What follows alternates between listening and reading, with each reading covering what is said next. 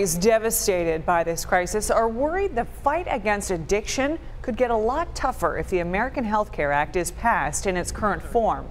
As our Ed Riley reports, parents who have lost loved ones to drug abuse are sending a strong message to Congress.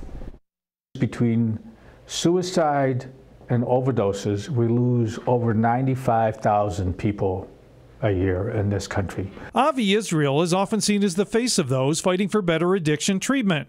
But what you don't see are the many trips he makes to the cemetery. His son Michael committed suicide after becoming addicted to doctor-prescribed painkillers. Paralyzing every day. For Cheryl Plasek, Mother's Day was spent at her son's grave. 28-year-old Daniel also took his own life because of his addiction to opioids. I mean, he was crying. He did not want to be addicted. I know that for a fact. Mary Jo Alessi's son died from an opioid overdose in 2005.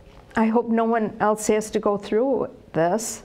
And I don't think many people understand that haven't lost a child. All of these parents are now part of an effort to send the U.S. Senate a message that health care reform needs to include addiction treatment. Using online petitions and letters like these, the parents are reaching out across the nation for signatures. They fear the American Health Care Act will make it harder for people to get treatment because the legislation will cut Medicaid and phase out parity rules for existing conditions. It's hard enough to get treatment as it is right now. Who will not be able to get any treatment under this new law. Supporters of the legislation like Congressman Chris Collins say he is confident that New Yorkers will continue to have access to opioid addiction treatment under the legislation.